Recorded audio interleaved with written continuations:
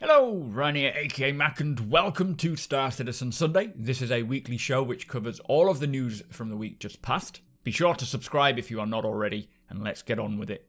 This week, we take a look at the revised restricted areas. Theatres of War gets another test weekend, plus we get another sprint report showing off cargo deck progress, ocean improvements, and inventory updates. So this week's Inside Star Citizen kicked off looking at the restricted area rework. They wanted to clean up the restricted areas and get rid of the obtrusive meshes which seems to cover the whole location, but they obviously don't want players flying around and crashing into people while they're walking around shopping. So coming in Alpha 3.10, they will introduce landing splines for locations like Area 18 and Lawville, who have landing zones in the centre of the city. Now, the areas surrounding the spaceports will continue to be covered in a restricted area, but this also means that they don't need to have the ugly mesh covering it. So basically, once you arrive at the city's airspace, you will get notified to contact the air traffic controller to request a landing. Once you do that, you'll be granted with this spline, and then if you deviate out of the spline, you will get a warning. Now, they say they want to make it feel more natural and less artificial, and make it feel as if you are actually interacting with the airspace around you. In the future, they said they would want to get better usability and better communication, helping players identify where their landing spot is. Now, I do much prefer this approach compared to the meshes that cover the whole area. The augmented landing spline seems a little obtrusive and a bit too bright for my liking, but that's obviously something they could adjust going forwards.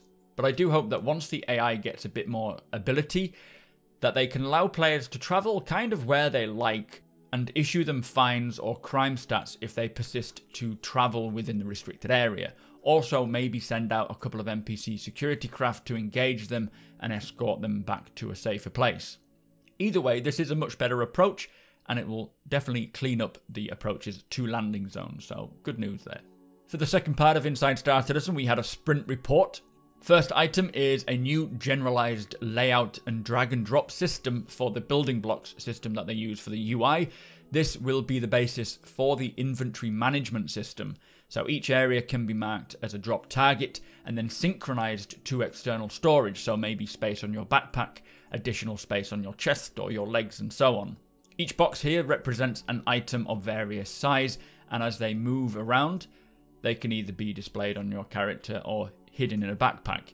So the numbers are pretty irrelevant, but this system is pretty cool and will obviously help play a part when physicalized inventories make it in.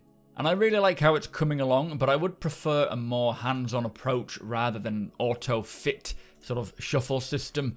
I realise it's early days, but I do like the idea of needing to manually sort and arrange your backpack to find the best fit, rather than it automatically doing that. That's just my opinion, but I am hoping that's the direction they eventually go in. Do let me know your thoughts there.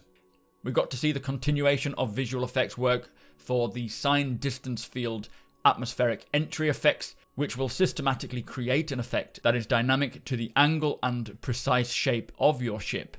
Also, another big win for the system is that it creates this really cool re-entry effect that can be seen from another player standing on the moon or a planet, not just the player in the ship. So you can actually see ships as they're transitioning through atmosphere. Now, this is incredible, and I cannot wait to see this in game. It is just another impressive result from such an incredible system.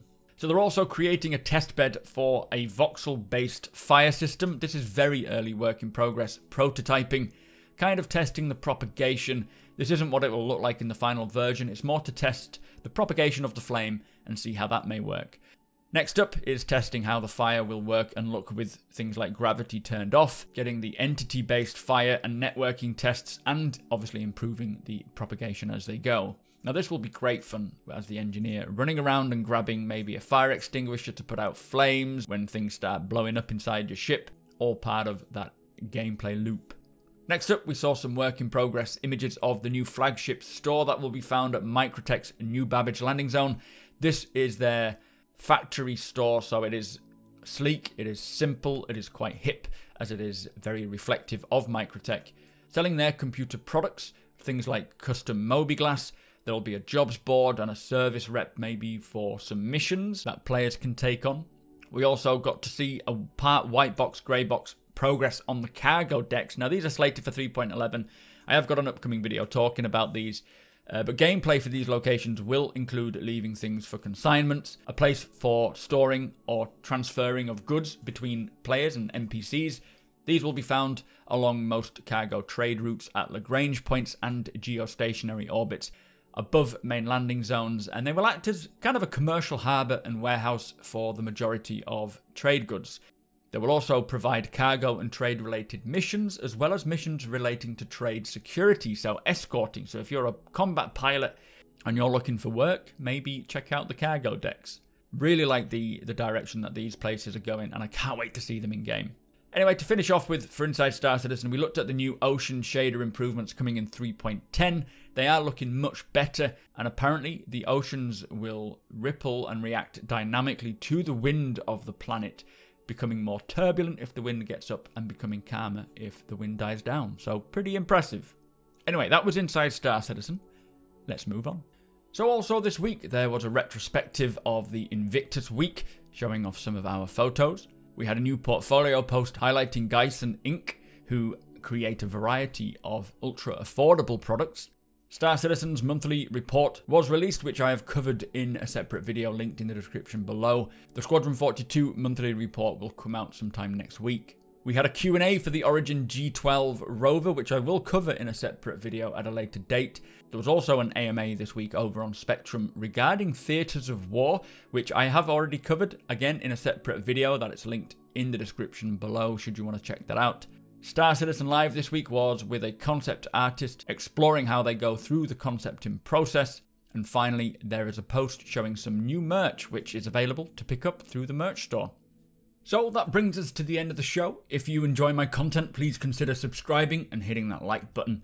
Also, I am able to do this thanks to my very generous patrons and channel members. If you do appreciate what I do and would like to help make it even better, all the links are provided below. Thank you so much for watching, and I'll see you in the next one.